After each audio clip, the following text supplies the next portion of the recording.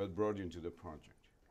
I was actually had a meeting at Imagine Entertainment, and I was en route to meet with a living artist who was interested in me doing a picture about them. And while I was at Imagine Entertainment, they informed me that they had the James Brown project. And out of spirit of competition, I asked if I could read their James Brown script on the plane going to my meeting for another biopic. And somewhere over Las Vegas in the airspace, I knew I had to tell his story. I was just really, really brought into what seems like a cliche is their drive to succeed. I was really, really excited about his fear of what would happen if he slowed down. And I think there's a big difference between someone driven by not wanting to go backwards versus just being driven to just keep going forward.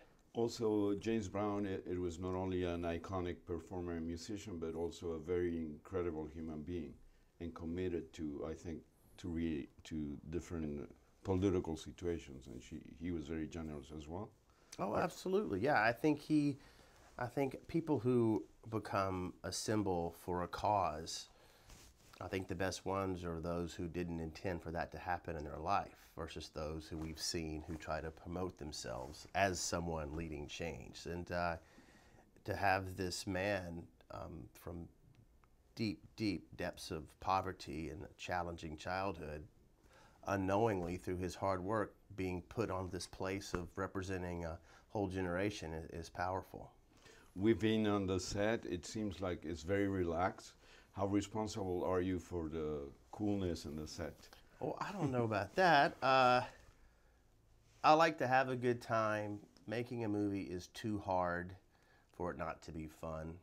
If it wasn't fun and was hard, I wouldn't want to do it. So we try to have a spirit of collaboration and laughter and just availability.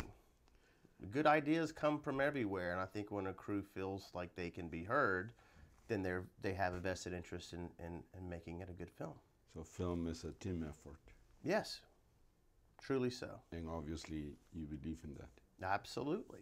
You really do. I mean, the two boys who are playing young James Brown, my first AD, she went out and found them at an ice cream store. That's how you make a good movie. You can venture out of your own department if you have an idea, and it just makes it exciting for everyone.